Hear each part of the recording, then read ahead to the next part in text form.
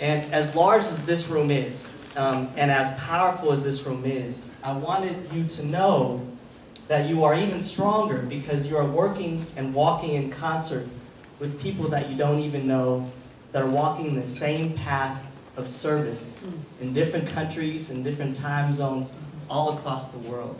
And you should know that that is part of your family, that is part of your community. And your actions reverberate with them, just as we are strengthened by their work, where they're doing their service and their service learning.